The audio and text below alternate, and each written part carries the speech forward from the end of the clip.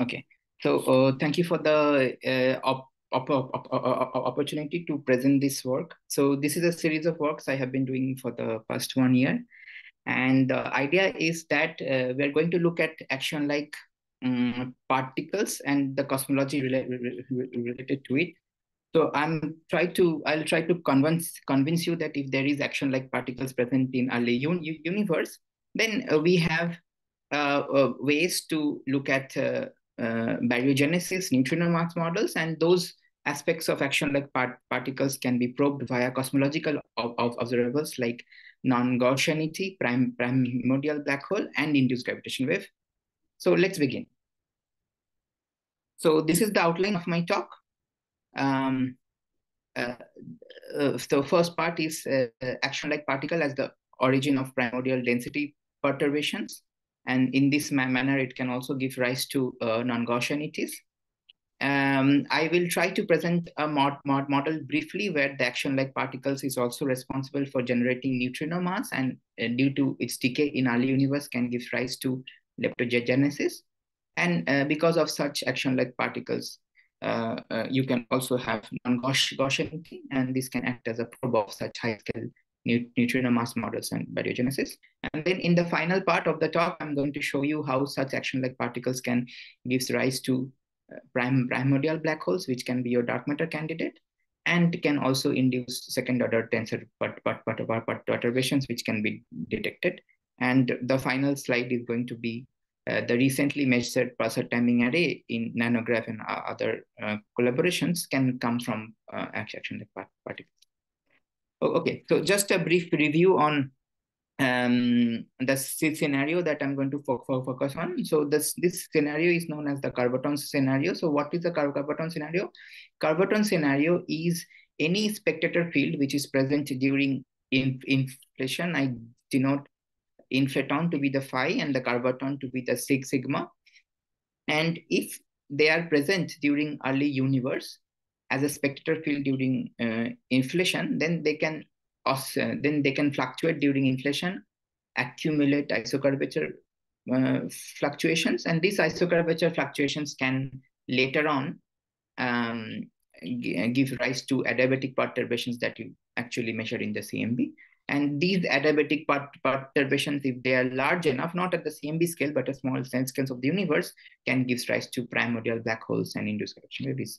What I'm going to focus on, and particularly I'm going to show you how this pans out very nicely for action like models. Okay, so let's skip this. So as I already told you, so this is like a light scalar field present during inflation, and the fluctuations gets converted to adiabatic perturbation that you see in the CMB. So the timeline of the story of the inflaton and the Carbaton behaves like this. So this is a plot of energy density versus redshift or time, let's say. So during the stages of inflation, the green represents the density amount of density fluctuations present in the inflaton, the phi, and the blue represents amount of density perturbations present in the Carbaton of the spectator field. Now, as you can see, after inflation, so during inflation, this blue, the Carbaton is subdominant. So it does not contribute to the adiabatic perturbation, rather it contributes to the isocurvature perturbations. But then at the end of inflation, the inflaton decays and creates the red radiation bath, which is in red.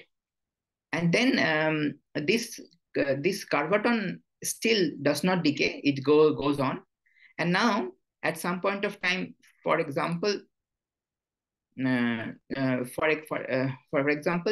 if you have a quadratic potential for the Carbaton, then it can start to dominate over radiation. As you can see, there will be a period of matter domination, Carbaton domination, depending upon the potential, of course.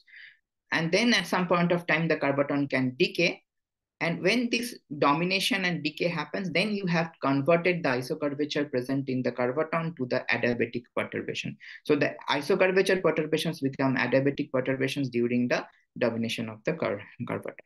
And then here, using this type of scenario, what you can do is that even if you have an inflation model that does not satisfy the CMB, does not give rise to the amount of perturbation that you see in the CMB, your isocurvature fluctuations from the adiabatic converted to, from isocurvature to adiabatic from the carbaton can satisfy the CMB. So now this is the story for the carbaton. Similarly, now you can ask the question that what happens if you don't have an m² phi² potential, that is, you don't have a particle which starts here and oscillates here. Instead, it starts at some other point of time. Then, I mean, so then the story of the action-like particle will come into play. I'm going to show you results how it looks like. So as I already told you, you get amount of curvature perturbation and you get some amount of isocurvature perturbations, and these isocurvature perturbations are converted to the adiabatic perturbation that you see in the CMB. So for a simple m² phi² potential, as you can see, the curvature perturbation that you get from the potential is proportional to this the amount of density perturbation that you it here.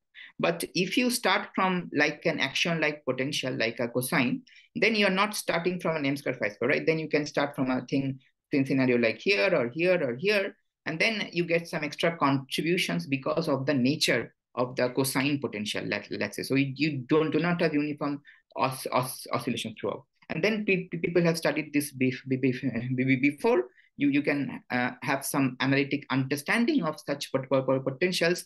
So basically, if you try to understand in terms of delta n formalism for generating curvature perturbations, then basically the number of e-folds of that the whole system spends, the carbaton spends, the first so sigma is the carbaton field. So so the first derivative is your amount of curvature perturbation that you generate, and the second derivative is the non-Gaussianity that you generate, and these are some analytic relation that you can see, and this also affects the NS, the spectral index, the carbaton dynamics, and the scale of inflation affects how much energy NS you can get. So then similarly, you can also compute FNL, which is the non-Gaussianity, and this is nothing but the second derivative of the delta n with respect to the phi field. So the first derivative is the density perturbation P of zeta, the 2-point function, and the second derivative is basically the FNL. And what does these parameters depend upon? So if you remember, I already told you in this story, let's say here, the ratio between the amount of density energy density present in the inflaton sector and the amount of energy density present in the carbaton sector plays a non-trivial role. So for example, if you increase this, then you will have different predictions for P of zeta and different predictions for FNL. So this plays a non-trivial role. What is the energy density in the carbaton sector and what is the energy density in the inflaton sector, or rather at late time the radiation sector, because that has been converted to radiation.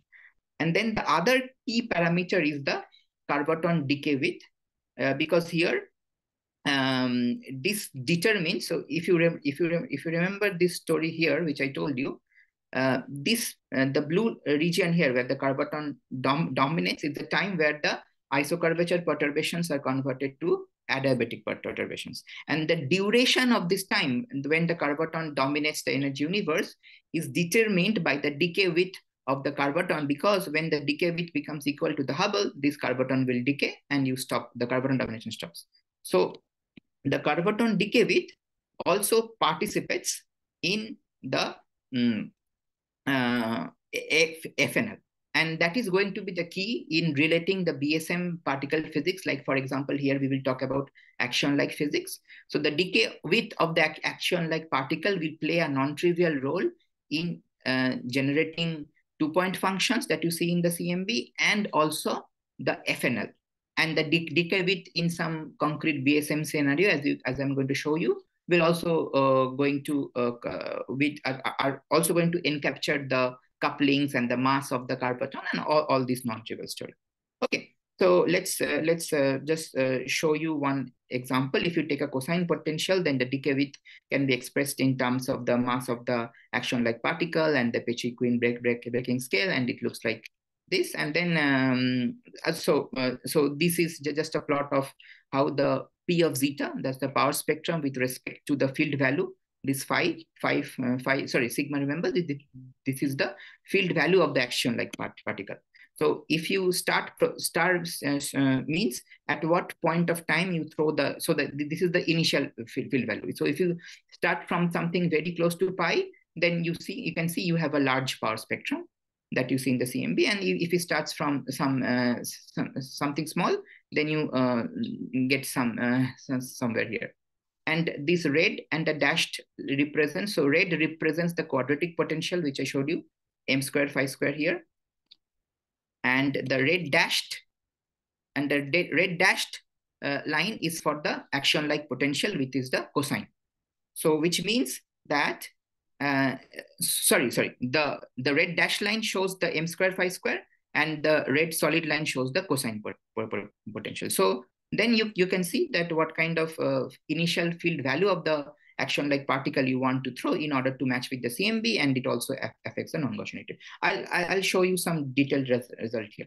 Okay, so then what we did here was that we took a cosine potential, which is modified by the presence of an extra BSM matter sector. So as you know, if you have some extra vector-like quarks present in your theory, which here is just called MU-MD. So for QCD action, we know what is the mass of MU and what is the mass of the MD. But for a dark sector action-like potential, MU and MD can be free parameter. And this is a plot of the potential with respect to the action. So A is just this combination of phi by AFA, the action field value. And you can see the shape of the potential changes by varying this ratio between the mass of the type 2 flavors of vector-like quarks. You could basically change the shape of the potential. So then what's the job is, you write down the Friedmann equations. This is the Friedmann equation for the energy density of the curve of the action-like particle and the radiation bath. This is the Friedmann equation, or the Boltzmann equation for the radiation. This is for the axion. This is for the evolution of the field. And then so this is the Boltzmann-Friedmann equation with respect to time. So you can convert time into number of e-folds via Hubble. And if you remember what I showed you is that the way to calculate perturbations via delta n formalism is just the first derivative of the potential will give you the power spectrum, and the second derivative of the potential will give you the FNL here. So what you do is you write down this equation of motion, solve for the field values, convert it into number of e-folds, and then basically you find out the first derivative and the second derivative and third derivative, and these are your P of zeta, FNL, and GNL, which have some measurable prospects. So here I roughly show you some results for certain choice of benchmark points for the scale of inflation, the scale of confinement, the scale of Bechi-Quinn breaking scale, and the decay width of the action-like particle, which is the curve button here. You can see how the dependence upon the power spectrum P of zeta with respect to the field value behaves like.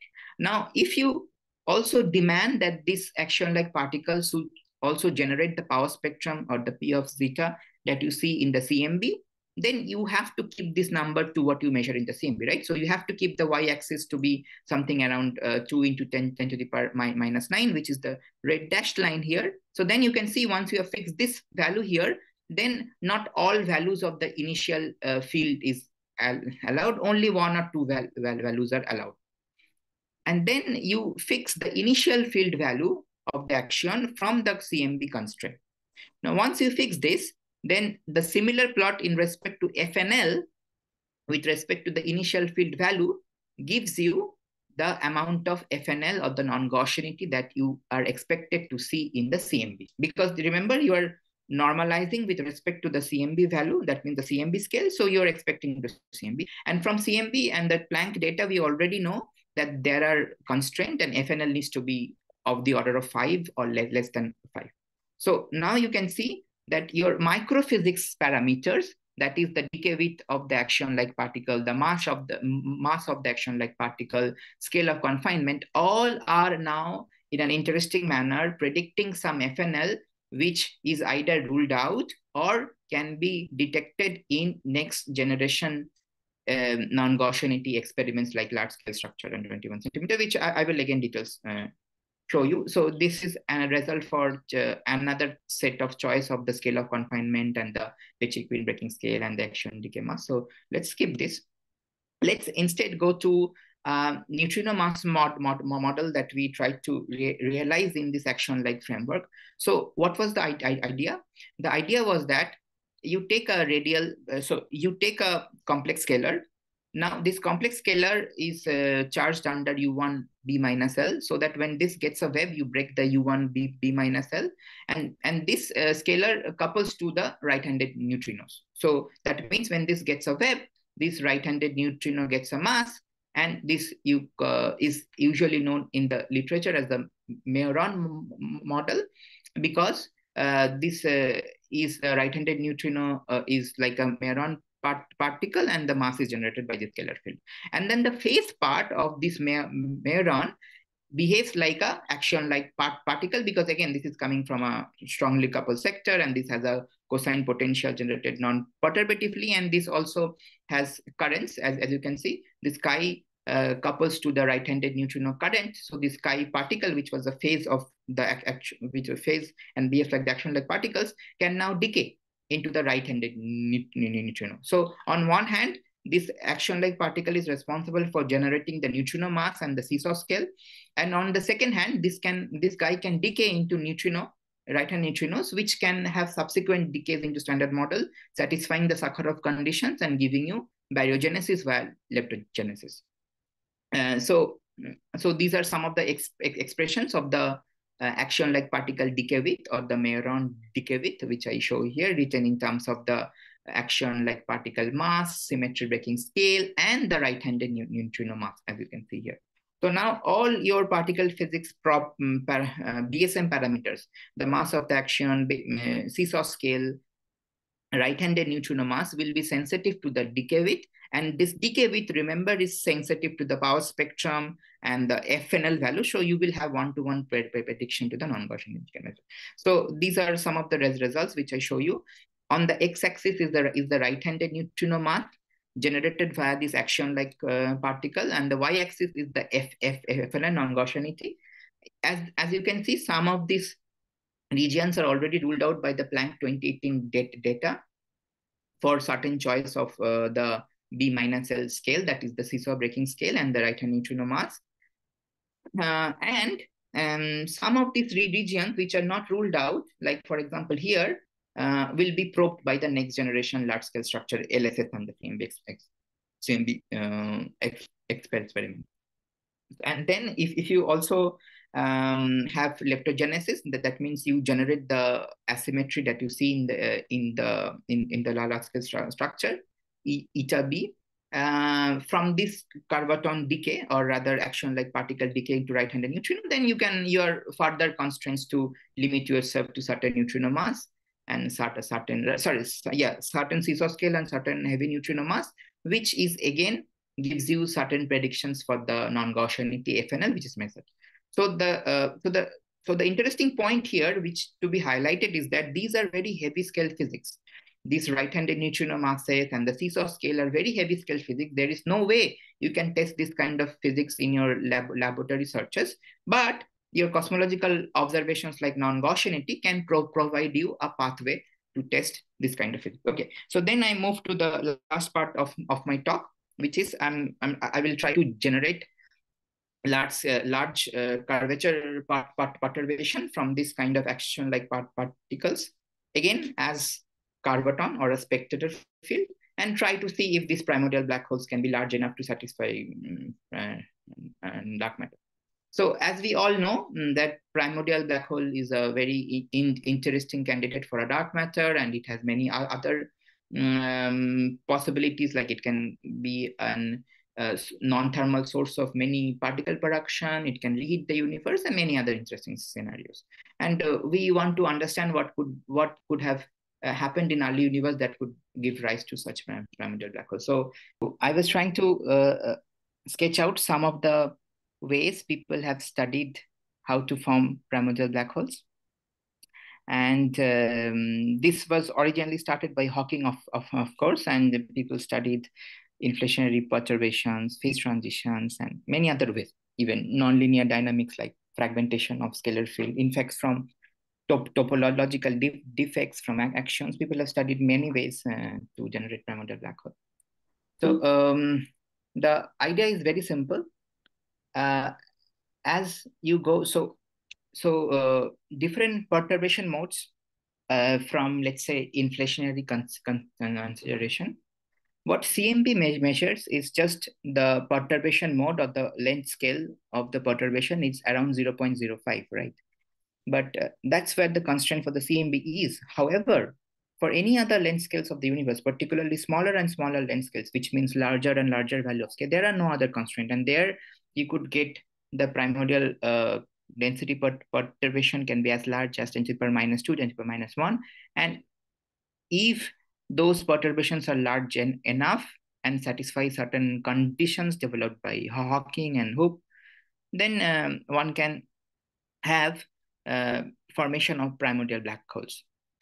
And the people have studied this a lot from inflationary model, and usually for single field inflation model, this is a big trouble, because you need to, because remember, for single field inflation, the deal is that the same field should source small curvature perturbation that you see in the CMB of order 10 to the minus 9, but large enough at some other length scale, such that you can form the primordial black holes. So this leads to a certain degree of fine tuning. There are lots of debate of what can be trusted, what cannot be trusted, and there are many scenarios that can work and that cannot work out. Okay, so just going to show how this works is that you generate some amount of curvature perturbation. It's a distribution of the energy density. And then you look at some value of this critical density of the coming from this curvature perturbation, beyond which it becomes very, very compact, and it collapses into a short-style red radius, and you get primordial black holes. And so that's the easy story. And there are some definitions. For example, the energy density in the primordial black hole sector normalized with respect to the total energy density. You give it a term which is called beta. This mass is called known as mass fraction on the abundance of primordial black hole, and of course the mass of the primordial black hole, like how large or how small these masses are. And then there are several constraints which I show here. There are several constraints on this parameter beta and the mass of the primordial black hole. In x-axis is mass and y-axis beta, and there are several astrophysical and cosmological constraints that makes this parameter space on one hand accessible to this various constraint, and other hand one can have more experimental observations in future that can probe this region of parameter space. And in a very small window, if this beta is of the order of 1, then you claim that entire curvature perturbation has got dumped in the primordial black hole, and that can behave as the entire dark matter candidate of the universe. And this is where the fine tuning comes. So producing a small amount of primordial black hole, there is not much fine tuning, but producing a primordial black hole that would lead to the entire dark matter candidate is very, very tricky, because again, the point is, for single field inflation, you need the same dynamics to keep the value at the CMB to be very, very small, but become very large at some point. Okay, so how does this kind of calculation goes? You write down, so you have a scalar field that goes around the minima, and if some point of time, so at some point of time, these perturbations from the scalar field went out of the horizon, and then they re-entered the horizon, and if these perturbations are large enough that can source a power spectrum of the order of 10 to the power minus 2, 10 to the power minus 1, let's say, then you have a hope of making this primordial black hole as dark matter. And just to sketch out some of the details, so what you have to do is to solve the full scalar field perturbations of the Mukhanov-Sasaki equations, and then have to calculate the power spectrum. But a rough understanding you can have, this power spectrum is inversely proportional to the epsilon. Epsilon is basically the slow roll parameter, So this contains the velocity of the field. So roughly you can imagine if this phi dot, that is the velocity of the scalar field, if it's slow, then this epsilon will be small and this power spectrum will be large. And then you can have primordial black hole. So that's the idea. Okay, so now what does action-like particle acting as the carboton, which I've been trying to motivate, help in this business? So first of all, since it is the carboton, it liberates the inflaton from producing these very large scale fluctuations.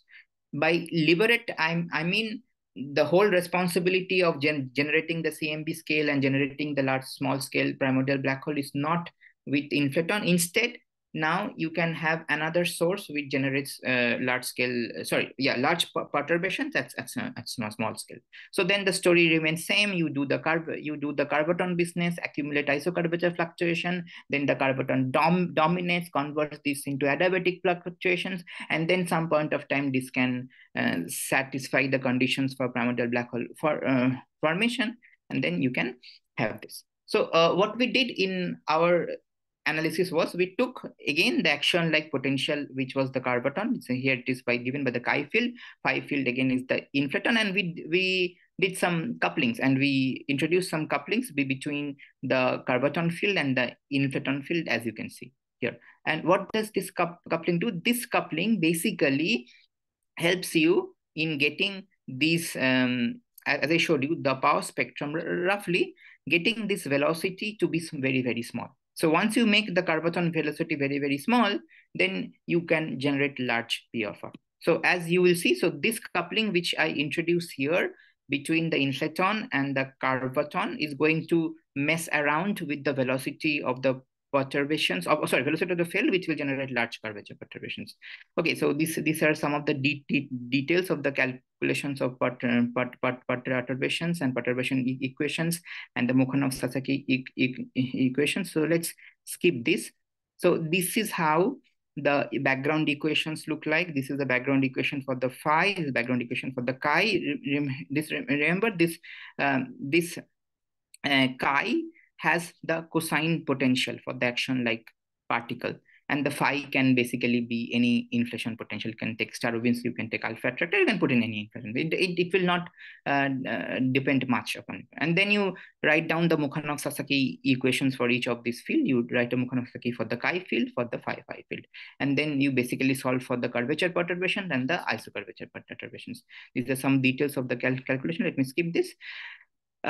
So as I told you, due to that coupling present between the action-like carboton and the inflaton field, you get this extra friction-like term which is in the Hubble coefficient, and this extra friction-like term basically slows you the velocity. I mean, the velocity becomes small, slows you the rolling of the carboton field, and that slowing down basically gives you large fluctuations, which leads to curvature perturbation. These are some of the details of how the fluctuations look like. So let's not go into details into all of this. I don't have much time. On the other hand, just to sketch out, this coupling can take various forms depending upon your UV complete model. It can come from supergravity action models. It can come from alpha attractor kind of models, and you can play with this kind of form. And depending upon how the shape is, your curvature perturbations, the power spectrum can get some shapes. We tried to play with some of the shapes, as you can see here. So this is the dip, this is a peak, and all this can be introduced in the coupling, and the action-like particles, as it rolls down, velocity slows down, you generate this kind of peaks. The important point here is that whatever new feature you introduce, that is an oscillating feature, a stiff feature, or a step feature, that will show up in the calculation of the power spectrum coming from the action-like curvature. As you can see, this is a curvature perturbation. This is the K value. Remember again, K value of 10 to the power minus 2 is what CMB measures. And K value at any other value, larger values, is unconstrained by any other experiment.